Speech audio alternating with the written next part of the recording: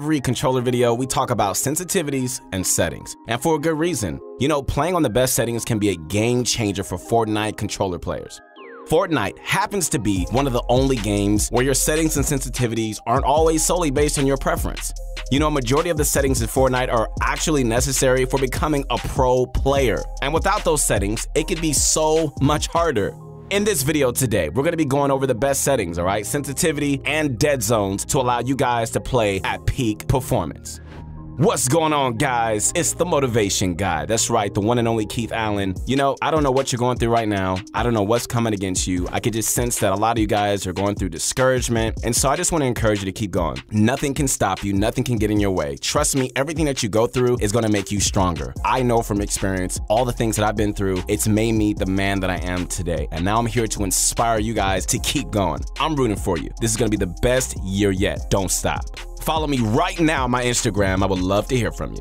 All right, guys, so before we dive in, do not forget to use code PROGUIDES in the item shop to support us. Also, if you guys are interested in getting better at Fortnite, that should be everybody, then you want to click the link below to go to ProGuides.com, where you can play with the best players in the entire world. Sign up for our membership at ProGuides, and you're going to get a ton of incredible content from the best pro players like Benji and Mongrel. So if you guys want to compete in Fortnite, you have to check out ProGuides.com, and be sure to drop a like on this video to show your support. We strive to bring you the best content available.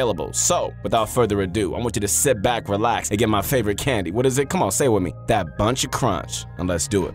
First, let's start with the all-around game settings, okay? These settings are very important for helping you do normal things such as sprinting, picking up items, building, and doing more specific things such as, you know, opening doors and chests. Going down the list, the first important setting we see is toggle spring. You should have this setting switched on off, and that's because of the setting that comes directly after it, sprint by default. Keeping sprint by default on will keep your plane running as fast as it can whenever you're moving around. It'll also free up a button on your controller, which we're going to be using later into this video. Also, make sure to have sprint cancels reloading set to off, because you don't want to cancel your reload by accident since you're going to be having sprint by default on. Next up, we have tap to search and interact on. This will make it a lot easier to open up chests, ammo boxes, and pull out revives, as you won't have to hold the button down anymore. Hold to swap and reload is also a nice feature to have, but it's going to take some time to get used to. It's very useful for controller players, as you're going to be able to sort items specifically where you want to without having to reorganize your inventory. Toggle targeting is another thing that is more important for controller players, and we always suggest having it off. Aiming in with the left trigger is much more natural, as your ADS will lock and unlock as you move your trigger. Having this off means that you're going to have to click your trigger in every time you want it to ADS and come out of ADS. The next setting, reset building choice, isn't as important as the rest because we're not going to be using a building layout that's going to require it. So it's up to you to have it on or off. Moving on, we have turbo building, which should always be set to on. If this is off, guys, you're going to have to individually place every build instead of just being able to hold down a button and just have them place automatically. Controller auto run is also a preference setting. You know, a lot of times you're going to find yourself running long distances, but it's best not to use auto run, especially if you're playing a competitive game type, since you want to be able to react fast and have full control over your player. If you're a casual player, it could be the right setting for you.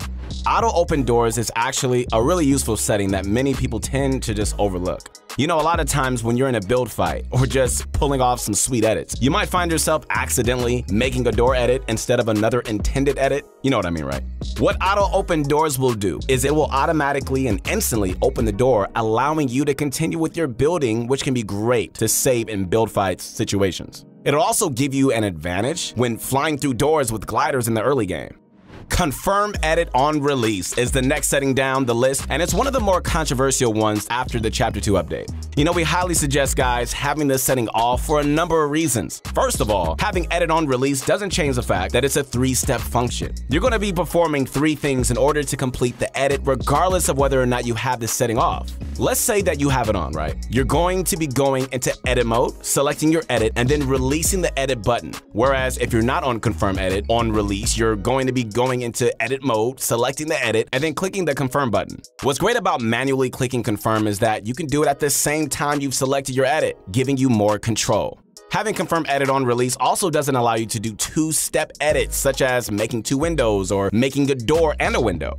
Overall, you know, keeping it the old way of editing is not only better, but you're even more used to it. Auto pickup weapons is another setting that is preference, but we suggest having it off as it could cause you to pick up unwanted weapons at times, which is going to waste time and leave a large window for you to get attacked as you're going to be spending more time rearranging your weapon slots. You know, auto store consumables to right also depends on your preference as it's based on where you normally keep your consumables. For the final control option, we have Builder Pro. Build immediately, which should always be set to on as it'll allow building with zero delay. Moving down, we have controller vibrations, which should always be set to off, okay? Vibrations can be so distracting, oh my goodness, and can also cause your aim to become really shaky. Also, having replays off can improve your FPS if you're on PC, but at the end of the day, it's up to you guys, depending on how much you use your replays. For our controller PC players, what's up guys? We also wanted to give you guys some good video settings as these can also improve performance greatly. The best settings used by pros like Ninja, Tfue, and even more are having every quality-based setting on low or off, and then having your view distance all the way on epic. This is a great way to get more frames out of your game, and it's going to limit distracting variables that will come when playing on higher graphics such as shadows. Moving on to sensitivity, we're going to be using a brand new advanced sensitivity which is gaining traction and is proving to be one of the best. To start off, okay, so you're going to want to set use advanced options to on. Now, set your build mode multiplier to 2.2 and your edit mode sensitivity multiplier to 2.5. Being able to build fast on this new sensitivity is very important, man. This may feel pretty fast at first, trust me, but once you get used to it, you're going to be building as close to as fast as keyboard and mouse players. Editing is also easier to perform on higher sensitivities, so we set this to 2.5 to allow you to edit as fast as possible without it being uncontrollable. Now, moving on to advanced look sensitivity, we have our look horizontal and vertical speed set to 50%. For both horizontal and vertical boost, we have it set to 0% as boost can be really hard to control and unnecessary since the building and editing multiplier overcompensates for it. And because we have boost off, we will have boost ramp time on 0 seconds and instant boost when building on off. For advanced aim down sight sensitivity, we will have a horizontal and vertical speed on 15%, while having both vertical and horizontal boost on 0%. And of course, ADS turning boost ramp time on 0 seconds. For advanced sensitivity, we're going to have look dampening time on 0 seconds in order to have no delay when building. Now, we're going to get into the look input curve. This, ladies and gentlemen, is a brand new style of aiming that came with the Chapter 2 update. At first, it seemed like a really useless aiming mechanic that wasn't good for a controller. But after a while, a lot of pros and others have started to see the benefit of this input curve. The way exponential works is by starting off slow, okay, and then increasing your turning speed as you move your analog stick, which is why it's called exponential. Great name.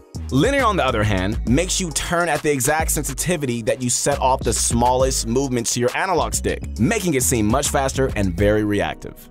The reason pro controller players have started using this is because it's more consistent and it can make your aim feel a lot more reactive, making you faster. However, it does take time to get used to, and it's not going to make a significant improvement in your aiming like right off the bat. So before you try linear, my friends, let me tell you right now, it's going to take time to get used to it, but you can do it. We suggest trying it out for a week, and if you're not aiming better by the end of it, just go ahead and switch back to exponential, okay? Exponential is a lot easier to control and get used to, meaning that, if you started to get used to linear, you should have little to no problem getting your muscle memory back to exponential aiming. Aim assist strength should always be set to 100% to ensure maximum accuracy, and legacy controls should be set to off. Now that we've gone over the best advanced sensitivity, let's get into dead zones and controller binds. Starting with controller binds, you're going to want to set your controller to Builder Pro and then select Custom. Now leave everything as it is and switch your left D-pad button to Sprint/Auto Sprint. Your left analog stick click in should be a free keybind once you've made that change. Now, change your left analog stick click to Edit. This is going to allow you guys to edit without taking your thumb off your right analog stick, which is pretty more efficient, than just having to click an edit button with your thumb, or even your pointer finger if you play claw. Moving on to dead zones, my friends. We're going to take a little bit more time with these. Dead zones are not as straightforward as controller sensitivities and need much more thought and manipulation to perfect. The thing with dead zones is that they're different for everyone, as they should be. Dead zones are based on your controller and how much it's been used. To give you guys an idea of what they are and what they do, dead zones essentially control the radius at which your analog sticks will respond to movement. If your dead zones are high, your analog stick won't cause your player to move or turn until you move it past a certain point. If they're low, on the other hand, even the slightest movements to your sticks is going to cause movement and turning. This is why dead zones are so important, man. If your controller has been overused and analog analog sticks have drift, dead zones are a necessity. Drift is when your analog stick has been overworked to the point where it may slightly tilt to one side, causing unwanted movements in a game. You know, by raising your dead zones, you can eliminate this movement as the game will no longer respond to these unwanted movements. Now, in order to optimize your dead zones, you're going to want to set it as low as possible without getting any movement while your controller is laying still with no manipulation of the analogs. To test your dead zones and find the perfect dead zone, move your analog sticks all the way to the edge and then set your controller down on a surface and take both hands off. If you see your Fortnite character turning or walking on its own, raise your dead zones by 0.01 and repeat this process until you have no more movement.